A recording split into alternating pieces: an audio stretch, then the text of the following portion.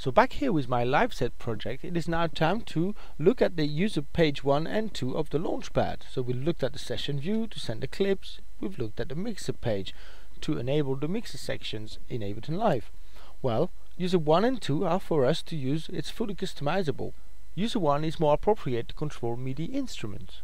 So let's go into our preferences and enable this. In the MIDI port section, in the input of the Launchpad, enable the track and the remote. Let's do the same thing for the output, track and remote on. Once this is done, you're now ready to assign user page 1 and 2 to control parameters in Ableton Live. So I've loaded a sound cube onto a MIDI track here. You'll notice that this sound cube is not velocity sensitive, and instead that each sound has its own MIDI note.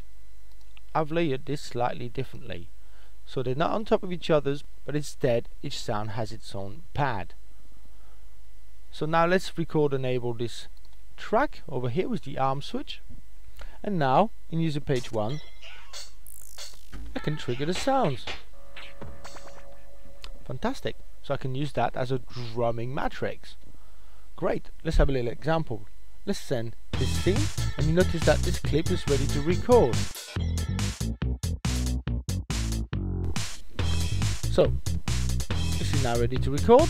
Back into user 1, I'm going to drum in real time. Let's do it.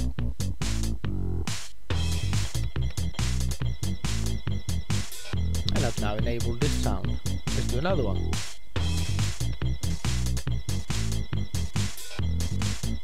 Let's undo this. Command Z, Command Z. That's it. Enable that.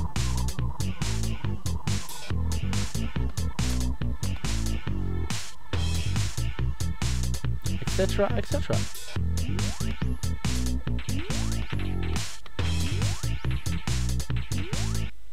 So this is a great way to start making loops in real time.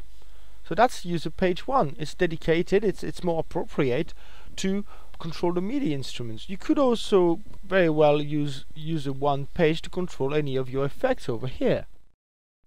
Just like any other effect, you go into MIDI map mode and then you assign it, pressing the pad then. But actually user page 2 is actually more appropriate for this work. So let's go to user page 2 instead. Oh, let's undo these controls here and delete them. Let's now go to user page 2. Here we go. So let's assign some effects to my user page 2. Let's assign the flanger over here to this pad. And now when I switch on the effect, the pad gets eliminated. That's because I've switched on the output on the MIDI port section of my preferences. So great, let's hear this.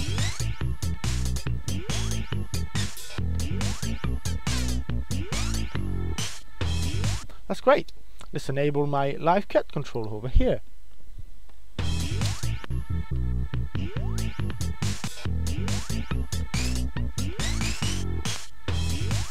And here we go. So now we can also control a range. So at the moment I was only controlling switches. Let's have a range of frequency on this auto filter, for example. So you see I press this first pad on the row and I keep it pressed down, and while it's still pressed down I press the last pad in the same row.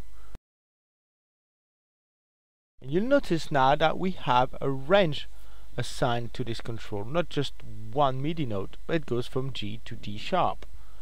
Let's get out of MIDI map mode and demonstrate. Now I've got a full control over this range. You see, it's quite incremental, but it's very useful.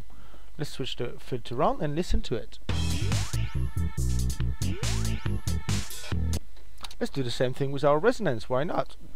With the row just above. Press and hold the first pad in the row and then press the last pad in the row. So I can now control the resonance and the filter cutoff frequency. Let's have a look. Raise the resonance.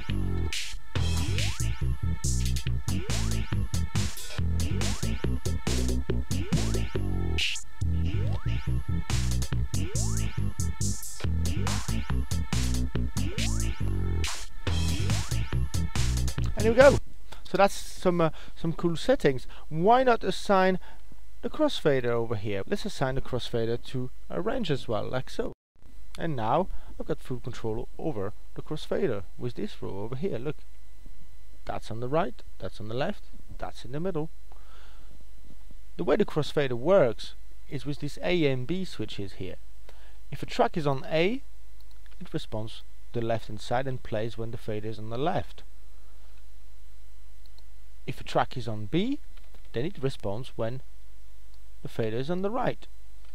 So I could have all my drumming on the left and all my melodies on the right. Let's try this.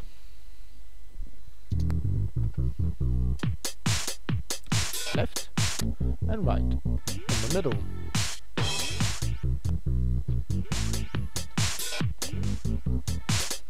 Like so. So that's another great way to control a continuous control in Ableton Live. So with one Launchpad you could control your clip launching, you could control your mixer section, and you control your effects. So this control is actually 4 times 64 controls. It's an amazing platform to play with. You could also reassign the mixer section, for instance. Once you have everything illuminated, you can reassign these 4 rows, for example. So let's have a look. Maybe I could load an EQ3 onto a track and control its switches. So let's have an EQ3 on my drums here. Over here. Oh, that's an EQ8. Sorry. Let's have an EQ3 instead. There we are. And now I could control the killer switches with these buttons over here. You see? So the mix section top row here can be fully reassigned. You see, now this is gone amber, and you see I can now control my killer switches.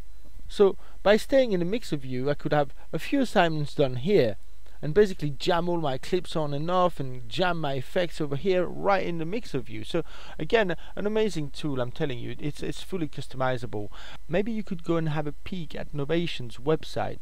In there you'll find a few tutorials about their products and about the Launchpad especially.